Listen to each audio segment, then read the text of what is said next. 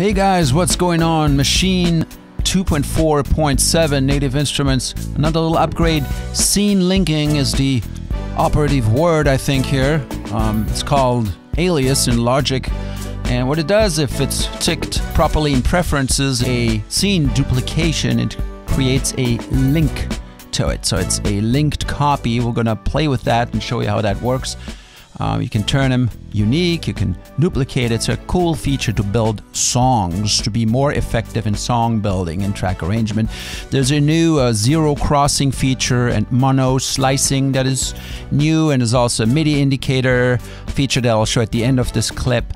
But let's try this out here really quickly. So we'll hop into scene, bring up the scenes here on the controller, and when you press duplicate, go to the duplicate menu, you can duplicate the scene and link, because we set in preferences so is enabled. Right, so now if we do a scene duplicating, if we hit the duplicate button, it's going to link that scene. You can also make it unique. I'll talk about this in a sec. So here we have a chorus. There's chorus 1, right? First chorus here in the track and along the watchtower that I did. And I duplicate it, and by default now, this is linked. So you make a change in chorus 1, it's going to affect the change in chorus 2, right? So right now I deleted the drum pattern in chorus 1. It immediately affected chorus 2. It's great for, making song structures larger and quicker and more efficient.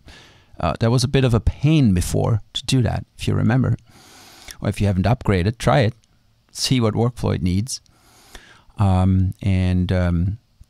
If we hit unique, then it turns that one scene into a unique scene. It duplicates everything, but without making it dependent. So now I'm going to delete it, delete that pattern, and see it only affects chorus 1 and 3 and doesn't affect chorus 2, and creates new instances of the patterns as well. So you can make dynamic changes to it. Let's see how that looks like in the software. Chorus here.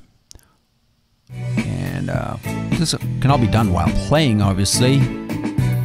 And we're gonna duplicate it, and as you will see, patterns all the same. 6 1 1 2, 6 1 1 2 per group. In my case, it's just how I built my chorus. And same thing here. Deleting it changes chorus number 2.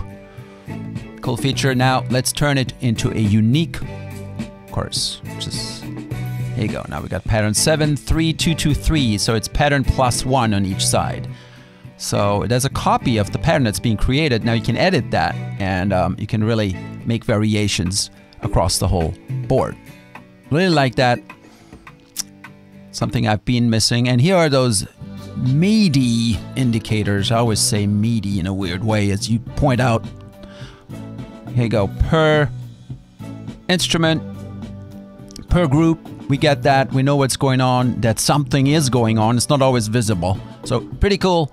Good idea. And just remember, here you have the options to duplicate scene and patterns, or the scene only. I've selected scene and patterns, as you can see, as you could see. So I'm getting a new pattern as well if I duplicate the scene and make it unique. Pretty cool.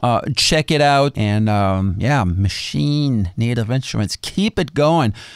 Now we need real-time audio stretching. Real-time audio stretching. So whatever we do needs to snap to the beat. Hope you guys are with me on that one. Massive Beats out.